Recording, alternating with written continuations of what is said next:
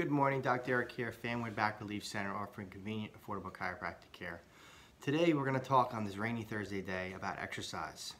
The time of day may affect your response to exercise. Circadian rhythms are physical, mental, and behavioral changes that follow a daily cycle or schedule, primarily driven by light and darkness. New research suggests that the body responds better to exercise when it's performed in the evenings than at any other times during the day. Senior author Dr. Paolo Corsi writes, previous studies from our lab have suggested that at least 50% of our metabolism is circadian, and 50% of the metabolites in your body oscillate based on the circadian cycle.